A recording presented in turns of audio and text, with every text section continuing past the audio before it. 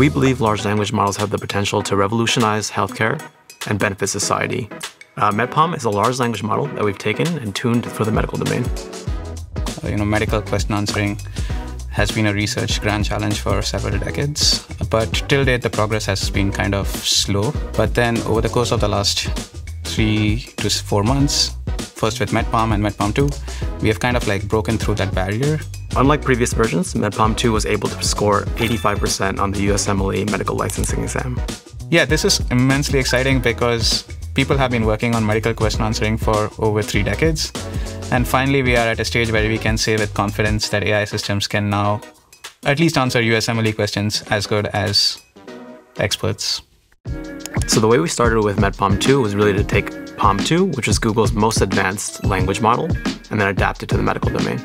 To train the Med-PaLM 2 model, we worked with a panel of clinicians across the US, the UK, and India.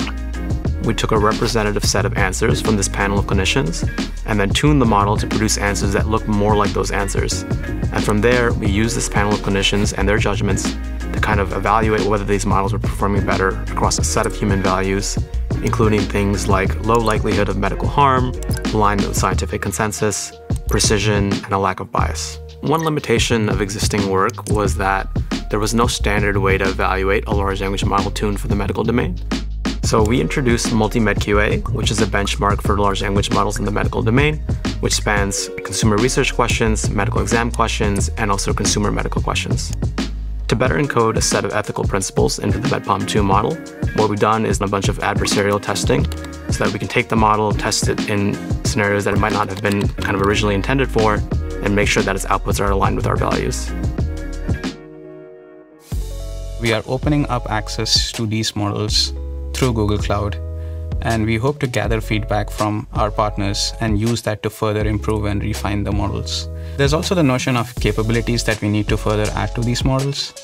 One aspect that we are very excited about is multimodal, where a model is not only able to understand text, but also interpret your medical record, or understand and interpret your medical images such as your CT scans, or maybe even genomics data or protein sequence data.